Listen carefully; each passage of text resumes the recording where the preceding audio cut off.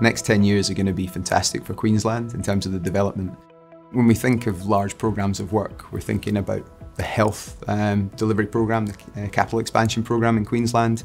We're looking at an Olympics pipeline, but we're also looking at energy transition and clean energy.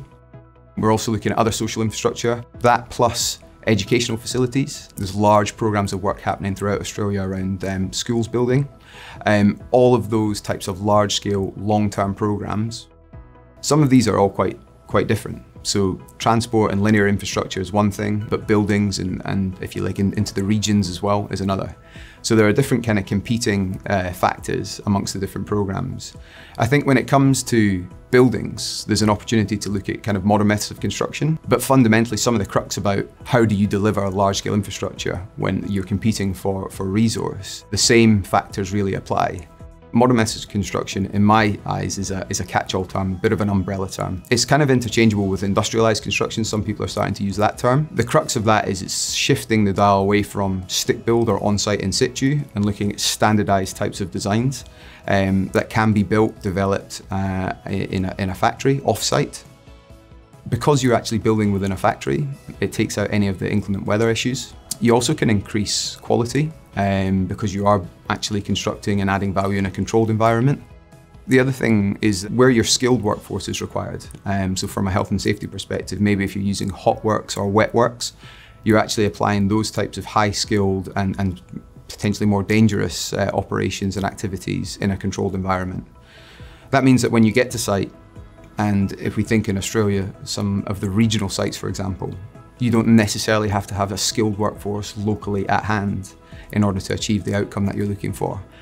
So it lowers the barrier to entry. Upsides of that means that you potentially can look into and tap into local enterprises, local businesses, and really allow them to get access to these large programs of work which generally have been prohibitive to regional and smaller organisations. Increasingly, we're starting to see a need for us in the infrastructure delivery space to look at carbon, to look at what the embodied carbon is and not just the delivery carbon, the full life cycle of these components. And modern methods of construction allows you to actually understand exactly the genesis of the componentry, where it's come from, how sustainable it is. And you can design in a way where actually you're looking at the full life cycle of that component. So design for deconstruction is becoming increasingly important. But in order to unlock that as well, we need a consistent and standardised way by which we're going to measure that across the industry. Aurecon worked very successfully in Victoria with VHBA in terms of the COVID response. We actually turned around turnkey with working in partnership with architectural firms and some manufacturers. 6 weeks we were able to deliver facilities which compared to what a stick build would have taken is a fraction of the time. Funding and insurance is interesting because actually that's what really makes it tick. Quite often clients will look to the market and look to private sector to drive a step change. And there are a number of players in the market which are doing that. But it really, for the wholesale step change, it really needs to be driven by a government organisation. And I think one of the slight frustrations is because some of the government organisations are so busy in a delivery space, they're not really having an opportunity to take their head up, take a step back and actually engage with one another.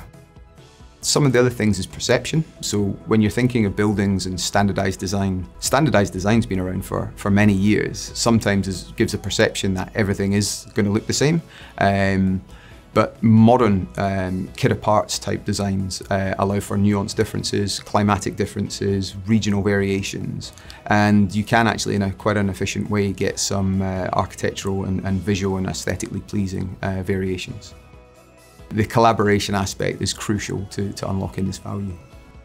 What are the brains that we need in the room to stitch those things together, I think would be marvellous.